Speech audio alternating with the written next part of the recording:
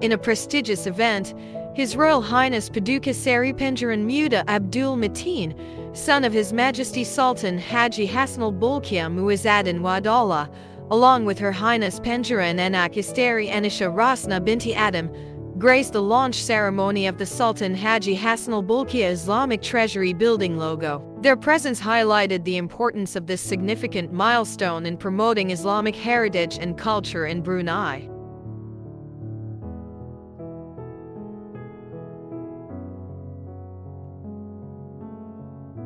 His Royal Highness Prince Abdul Mateen ibni Sultan Haji Hassanal Bolkiah graced the inauguration of the Orientalist Art Exhibition, Faith and Devotion. This remarkable event held in Brunei showcased stunning artworks that delve into themes of faith and devotion. With his esteemed presence, Prince Abdul Mateen highlighted the cultural significance of the exhibition and its role in fostering appreciation for the rich heritage of Oriental art.